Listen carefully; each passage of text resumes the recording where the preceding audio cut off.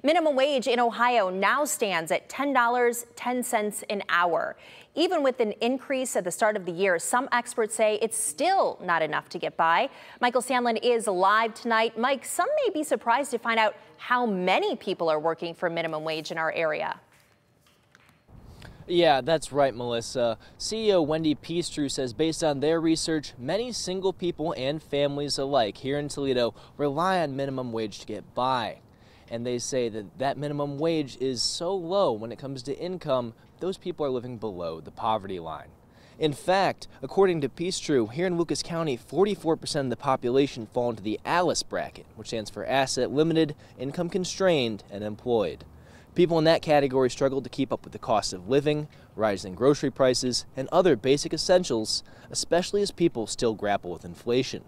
Pestrue says here in Toledo, a livable wage for one person starts around $15 to $18 an hour.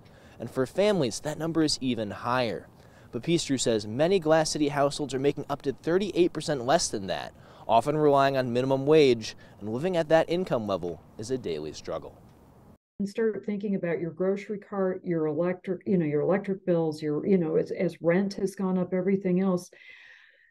It starts to get very difficult. Throw in needing to get your car fixed or, medicine for a child. I mean, there's so many things that we find that those curveballs, especially, that really create a cascade of instability for our families.